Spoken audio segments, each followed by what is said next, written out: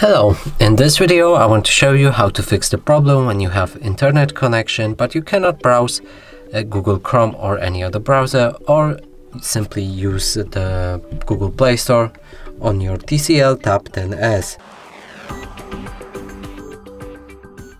So in order to fix this, we'll need to open our Google Play Store, for example, and let's try downloading something, but something went wrong.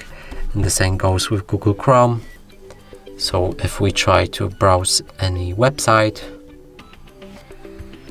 for example this one, let's refresh that, it won't work. This one as well.